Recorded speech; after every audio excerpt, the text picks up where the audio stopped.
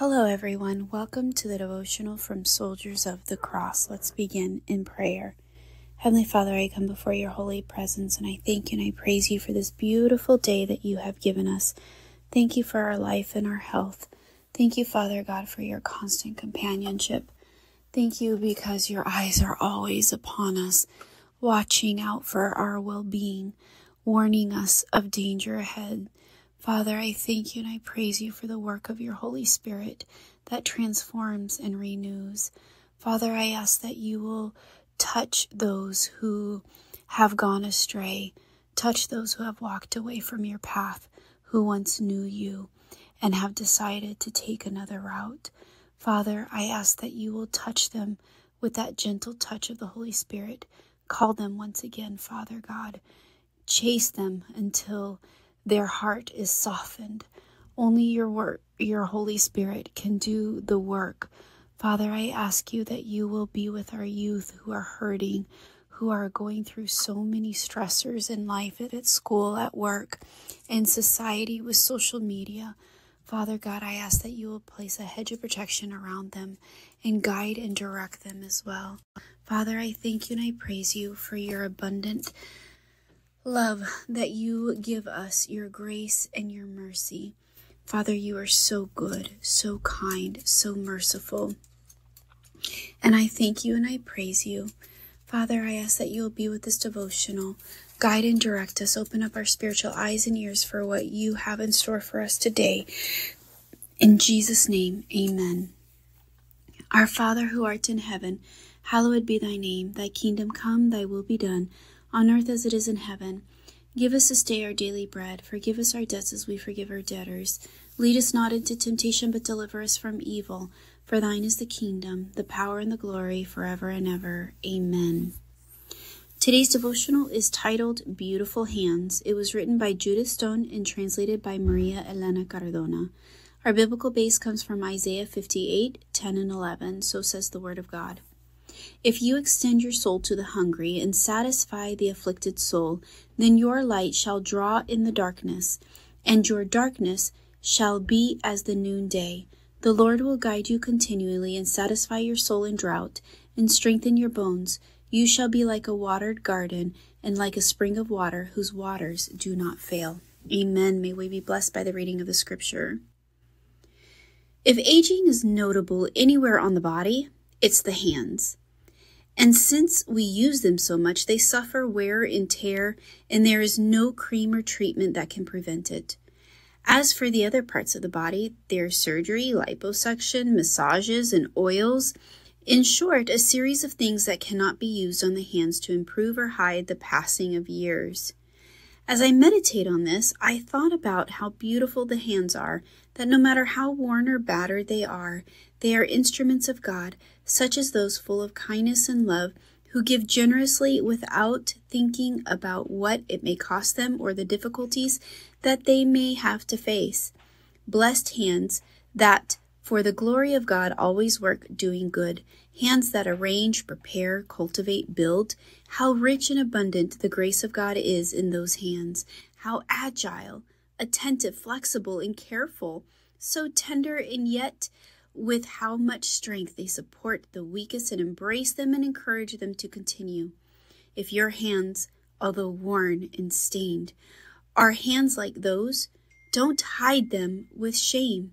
On the contrary, allow others to see the marks of Jesus' hands in yours and long to have hands as Christian, as kind and holy as yours. Wise hands that, with grace from heaven, work diligently serving their brothers, and this world delicious bread from heaven. Amen.